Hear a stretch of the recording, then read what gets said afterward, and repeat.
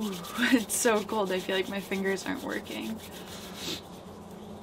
Today's the first freeze, and I just went to start the tractor and the battery's dead, so I have to jump it.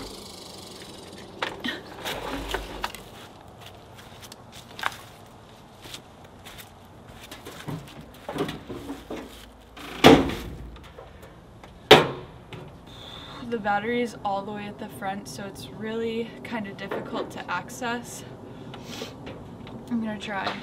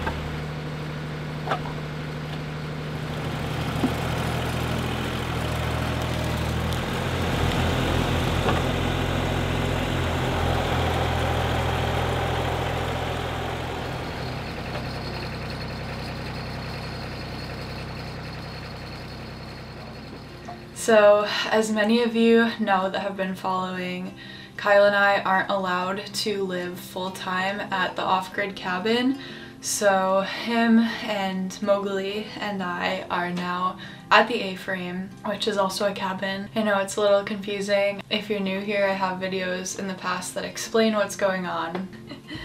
Bye! Essentially, this is a big fixer-upper that we've taken on, and we haven't really started renovations yet, but I'm so excited to get into it. With the fall and less daylight, I really enjoy my sleeping time. Having a really nice mattress makes a huge difference. So thank you to Birch Living for sponsoring today's video. Birch makes mattresses that are crafted with organic and natural materials that have been sustainably sourced. And their Birch Natural mattress was just awarded the best mattress of 2023 by US News out of over 340 mattresses and hours of in-person expert testing. Their mattresses are also free from polyurethane foams that can cause dangerous off-gassing and are free from fiberglass, which can be harmful to your health. I ordered the Birch Luxe Natural mattress, a premium upgrade to their original well-loved Birch Natural mattress. I've had my mattress for a couple months now, and it has been a total game changer. The first night we had the mattress, we fell asleep instantly,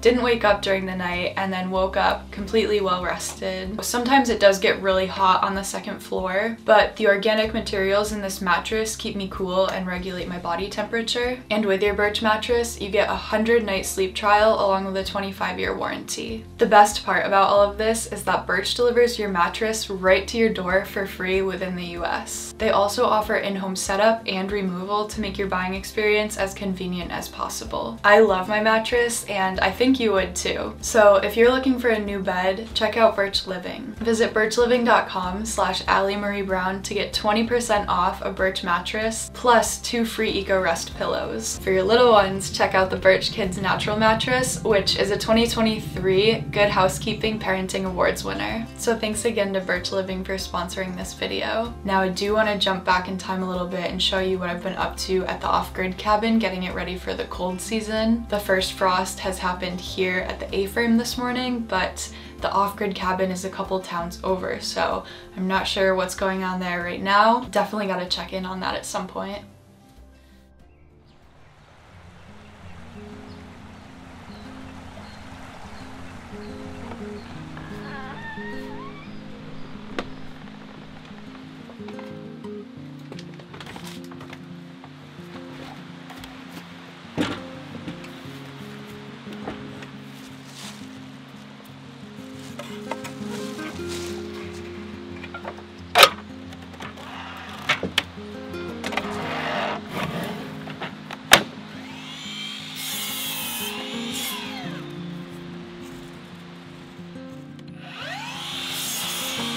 feels weird to be saying this considering it's sunny and 70 today, but next week is going to be the first freeze and probably snow is what it's saying in the forecast. That means I gotta crack down and finish all the to-dos before the cold season really gets into full swing.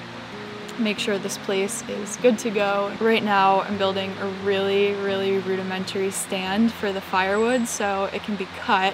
It's split, but it needs to be cut because there wasn't time to prepare all the firewood myself this year. And then the person who was going to supply it fell through. Luckily, we found someone else that was able to give us some of their personal stash. It's kind of in rough shape. It's really long. This wood stove's really small. Therefore, some of it needs to be cut to size. So this will just give us a spot off the ground to do that. And I'm gonna stack it all today.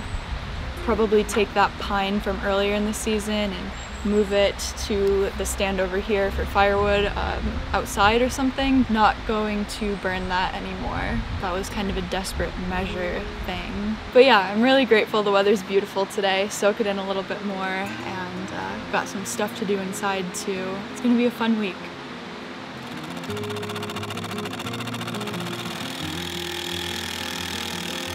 Like I said, really simple. I needed sort of a sawhorse situation and had a lot of extra scrap material, so now I just have a free one. This center board is about the maximum size that the wood stove can take for the logs. In retrospect, maybe I would have made it a little shorter to hang it off the end instead of cutting it in the middle, but this is a great way to check that it's the right size, and also I could just hang it off and do it like this too. Really easy, and I can see it's about the right size. Not every log will need this, but this will just make the whole process a bit more efficient.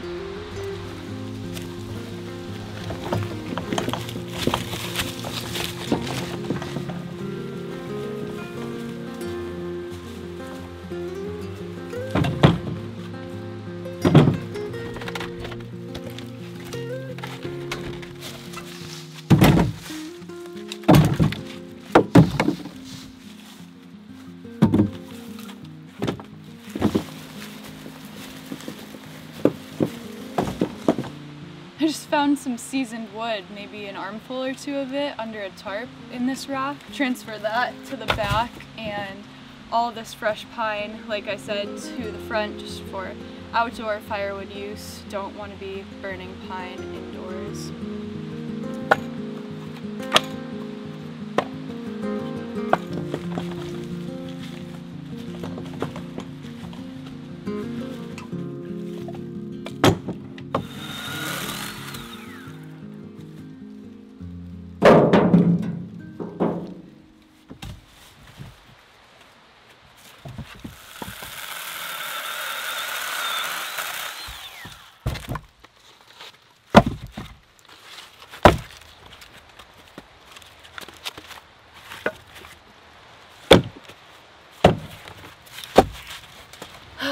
My battery's dying. Every 10 to 15 logs, I only have 2 of them. One is smaller than the one that's handling the 10 to 15. I have no idea what's going on. I even tried breaking out the bigger chainsaw. It's too big for this job. It's cutting the stand, it's bucking a bit. I really do think it's safest to use the smallest chainsaw. I'm also weighing my options here because there's rain in the forecast the next 2 days, and just makes more sense. The priority should be getting the wood stacked given the circumstances instead of cutting it all to length and risking leaving the pile out in the rain for 2 days and then having it freeze or snow. Yeah, it's hard when things don't go the way you anticipated and things happen that are out of your control or take way longer than you ever could imagine. Just let the charger go, get as much as I can done today, and at the end, if I need to, I'll just start stacking. I do have to winterize and disassemble the sink inside. Seems like a good time to do that. It's funny because you get so sucked in. All my focus is on the wood, but step away for a second and it's such a beautiful day out, getting fresh air, so can't really complain. Sometimes you just gotta take a step back and take a breath. Okay, I gotta take the water buckets out first.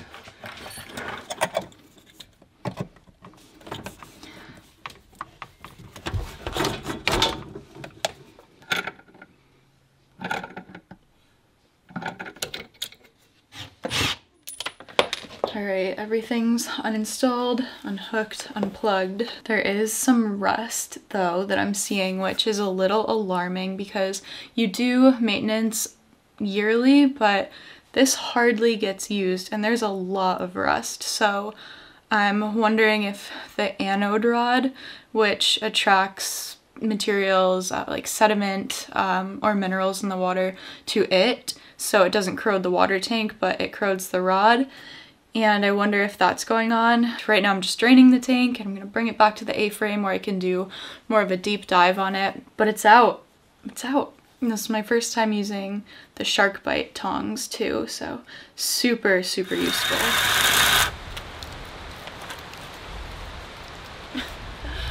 This is my first log and my battery just died again.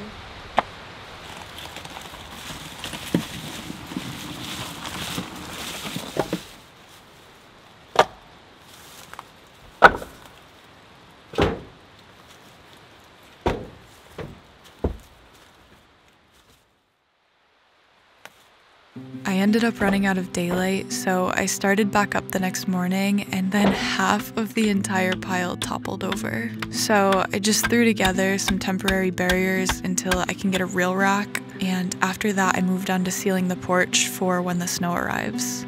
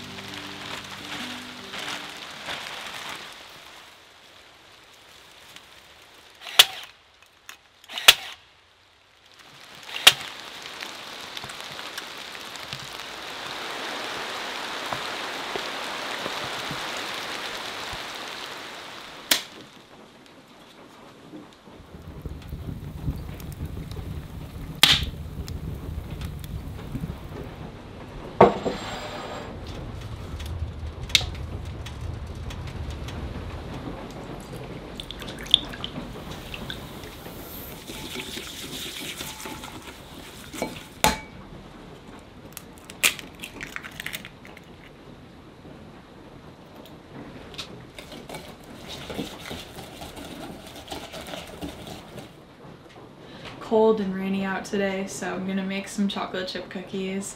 I haven't done it in a while, so I'm pretty eager to see how they come out. I don't know if I've ever made them with whole wheat. I'm trying whole wheat flour today.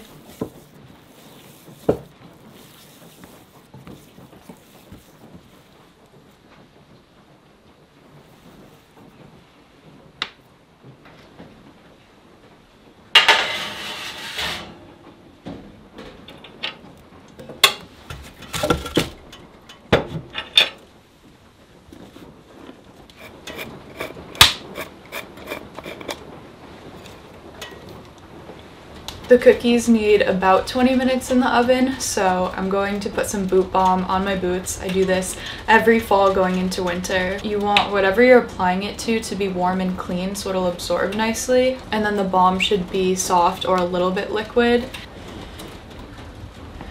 And then in a circular motion, work it in. I used to buy this stuff and then I came up with my own formula, so it's available in my shop. You can do it once a year, once a season, and it'll just protect and seal and prolong the life of your goods and waterproof them. I do not want snow getting in my boots.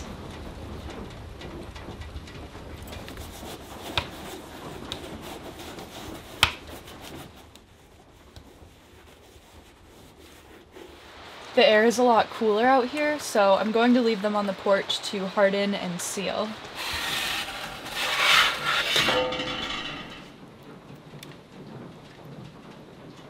I'm on cookie number 2 right now. These are so good. They're really gooey and fall apart easily, but I am curious what the consistency is going to be when they cool down.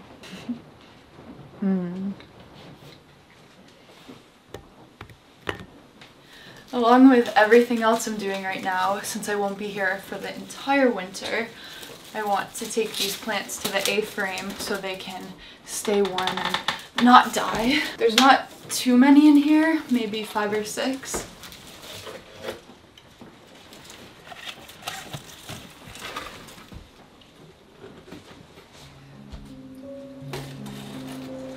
Shortly after this, the very first snow arrived on November 1st. The air was thick with frigid wind and huge fluffy flakes.